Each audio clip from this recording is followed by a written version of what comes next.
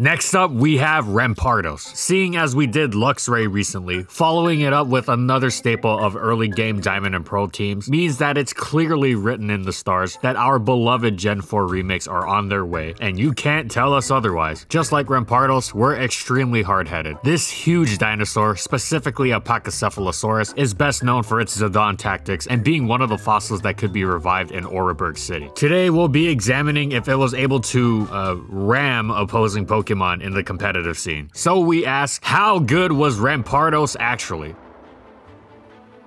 And in this video, we'll be going over these competitive formats.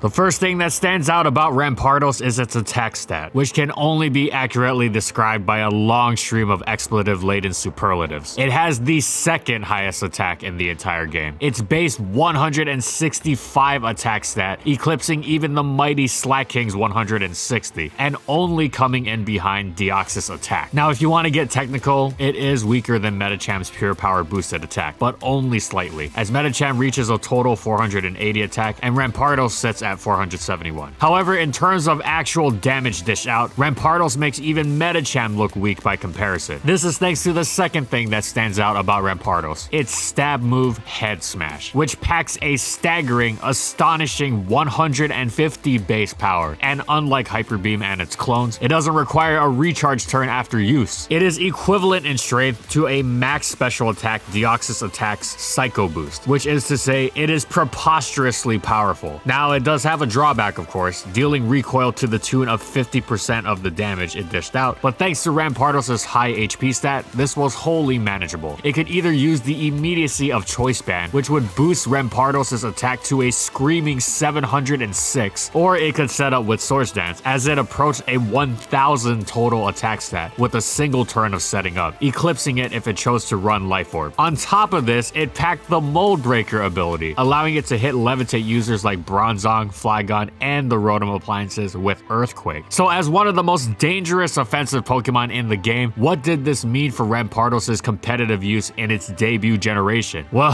sadly, it was not in for the smashing good time we all hoped for. While it had astronomical attack and great HP, the rest of its stats were abysmal. Now, low defenses can be overlooked on an offensive Pokemon, just look at Infernape, but Rampardos had that most crippling flaw of being incredibly slow, as well as being incredibly weak. Now, you can be slow and be a great offensive Pokemon too, as Tyranitar is no speedster, but you can't be frail as well. It has to be one or the other, and you cannot get away with being slow and frail. While Rampardos could pull off some astounding feats with its Choice Band Head Smash, such as it having more than a 56% chance to one-hit KO even absolute max defense Skarmory after Stealth Rock, and having more than a 51% chance to two-hit KO even max defense Swampert with Stealth Rock, it would just never be able to consistently find opportunities to throw its massive attacks out. It was both too frail and hit super effectively by too many common attacks to safely switch in on anything bar Blissey, and too slow to make up for its frailty by threatening slower Pokemon when it came in off double switches or after a teammate had been KO'd like Infernape did. Sure, it threatened slow stall teams, but other Pokemon could do that without being completely destroyed by every single offensive Pokemon in the tier. Rampardos just couldn't hack it. But this isn't to say it never saw any use in OU at all. Its awful speed could be used to its advantage under Trick Room. Dedicated Trick Room teams were rare as a whole, and all but non-existent at high level play precisely because they were the epitome of an inconsistent, unreliable gimmick in singles, but they did exist, and those teams pretty much automatically added Rampardos. These teams needed to KO as many Pokemon as possible under Trick Room's short duration to make it worth, and no other Pokemon could do that as effectively. Plus, there was a certain beauty in watching Jirachi take 80% from a resisted Head Smash. In UU, Rampardos faced the exact same issues as in OU. It possibly had it even more difficult because even the defensive Pokemon were on the faster side, and even if they didn't outspeed, they threatened to one-hit KO and or deliver debilitating status, with Pokemon like Milotic, Venusaur, Arcanine, Registeel, Weezing, Omastar, and Spiritomb. Chansey was once again the only place it could really switch in safely, and Chansey was reserved for the most hardcore of hardcore stall teams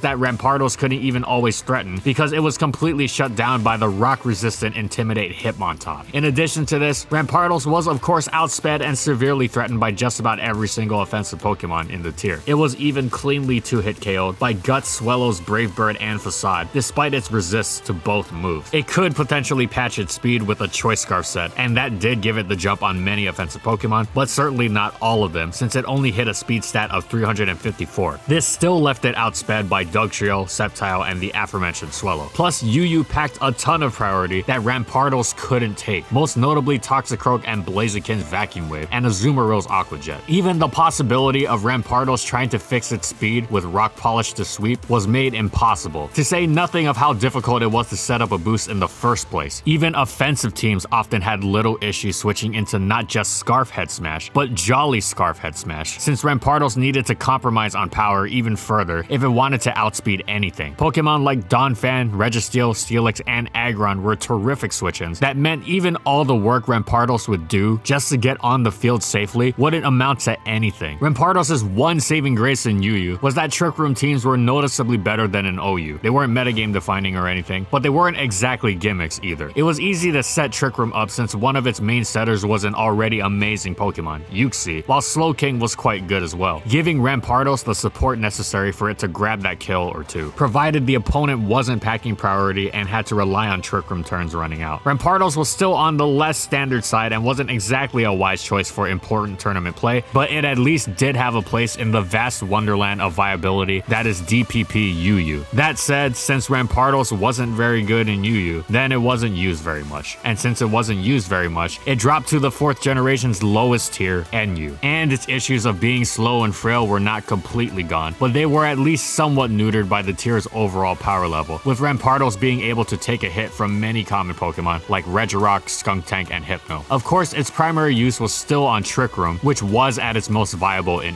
NU, packing numerous excellent setters, as Slowking was available just like in UU, and still did a great job, while there were other solid choices in Exeggutor and Porygon 2 to set the stage for Rampardos' Banded Head Smash to hulk its way through just about everything. Even Resist as bulky as Sandslash and Probopass needed to have absolute maximum defense investment and stayed at perfect health to even stand a chance. Once again, it was rather niche even in NU, but Rampardos did have its place as the Trick Room poster Pokemon. The 5th generation got faster and stronger, as if it already wasn't easy enough to blitz by and one-hit KO Rampardos. And to add insult to injury, Ferrothorn existed. Not only did it resist Head Smash and force even more recoil on Rampardos in the process of taking it via Iron Barbs, the ever-present rain meant Fire Punch wouldn't even come close to one-hit KOing. This, in addition to the ubiquity of Protect completely shutting down Trick Room teams, as well as the new toy syndrome it had in the previous generation no longer being a factor, meant Rampardos never even glanced at Gen 5 OU, nor UU for that matter. The next tier down was now RU, and Rampardos had some brief viability there. Funnily enough, it didn't even need to use Head Smash on its main set. It had Gain Sheer Force as an ability from the Dream World, and alongside Life Orb and an excellent special move pool, making up for its decidedly meager special attack stat, carved out a small niche as being able to lure physical walls expecting a standard Banded Head Smash fare, but then got blasted away with special attacks. Torterra and Druddigon were crushed by Ice Beam, Qwilfish and Alomomola were shattered by Thunderbolt, and even the mighty Steelix was blown away by Focus Blast. If it had to actually use rock coverage, such as against Entei, it could use the more accurate Rock Slide, which was rarely left wanting for power, since it was also boosted by sheer force. That and the fact that even an uninvested Rampardos had stupendously high attack. That said, it could switch Rock Slide out for Head Smash in order to one-hit KO more slow, bulky threats, most notably Amoonguss and Eviolite Roselia. One-hit KOing things was the name of Rampardos'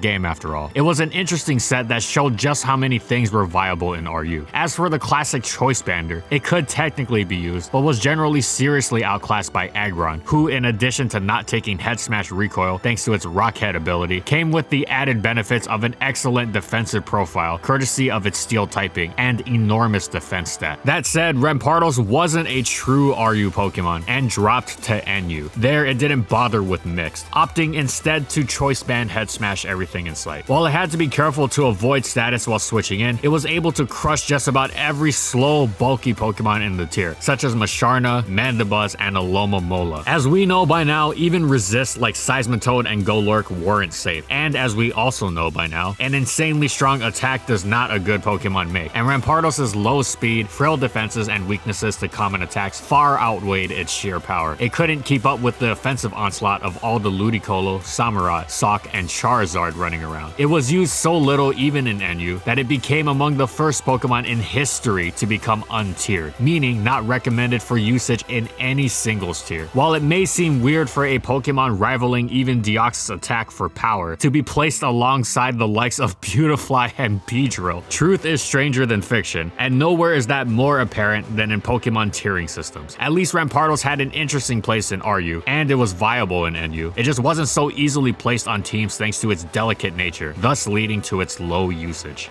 Alright, listen, Rampardos actually has a pretty good list of pros when arguing for its VGC usage. Stab Rock Slide, 2 phenomenal abilities in Sheer Force and Mold Breaker, and of course a bewildering high attack stat to back it all up. Now if only the cons weren't so staggeringly bad. That speed, those defenses, sure if Rampardos got a hit off it could devastate the enemy, but good luck with that. In fact, it was even harder in doubles than in singles, since even if Rampardos was able to eliminate one opposing Pokemon, it'd have another foe to contend with. What's more, Rampardos' raw power wasn't worth using when there was another perfectly good rock dinosaur available, and I'm not talking about Bastiodon. Tyranitar may not have hit as hard as Rampardos, but it was better in virtually every other way, so the ways that mattered, in other words. It stands to reason that the only success Rampardos ever saw was a set that emphasized getting one hit off no matter what. Nugget Bridge user Talking Lion managed to finish top 4 of the Nugget Bridge Invitational using a Scarf Jolly Rampardos, which was pretty much the only way to get this thing to work outside of Trick Room. Either way, Rampardos would be vulnerable to any and all forms of speed control, including slower Pokemon, faster Pokemon or choice users, priority, and just plain defensive play such as good switching, protect, or redirection. So suffice to say, this thing may have fared better in the Stone Age.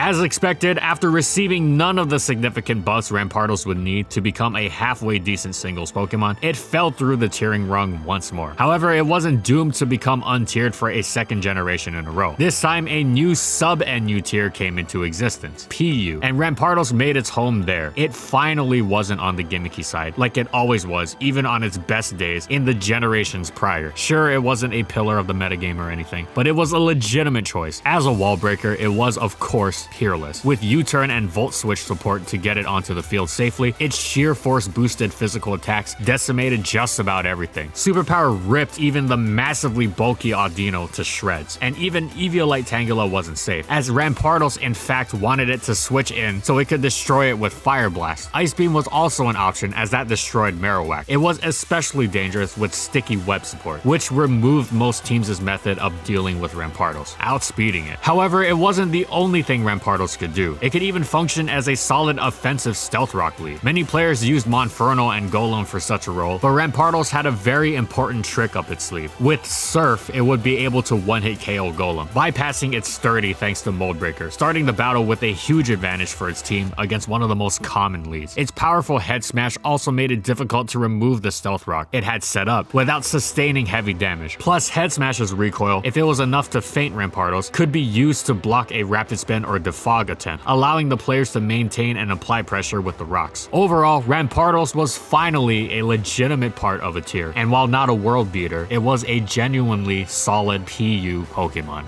Gen 6 had been nice to Rampardos, at least when compared to the relative misery it had endured in other gens, but Gen 7 went right back to kicking it in the Pokeballs. Even PU was not hospitable to it anymore, as its nemesis Aggron had returned to just about entirely outclass any attempts at Choice Band. To make matters worse, Lycanroc made up for its frailty and weakness to common attacks with speed, allowing it to actually abuse Swords Dance as well as priority Accelerock, which effectively made it outclass Scarf Rampardos too. Sad as it was, there really was no reason to use Rampardos in PU if one's aim was to win, and it returned to the barren depths of untiered. But hey, at least it got to be with its Gen 4 buddy Luxray.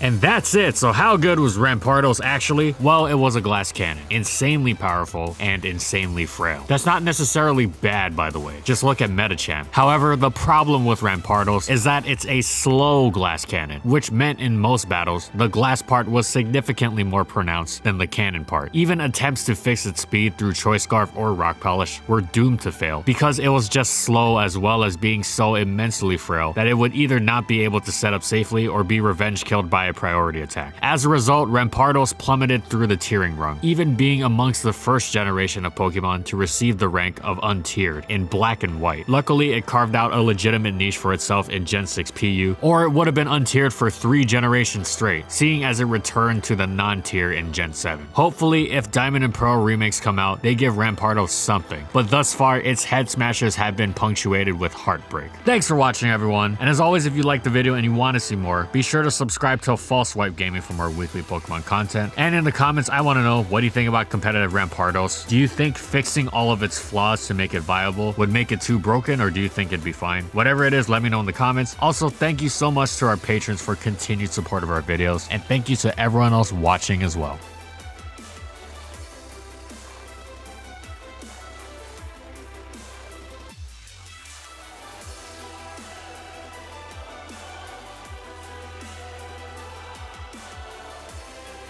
And follow my crew on these social media platforms. And that's all I got. See you next time, everyone.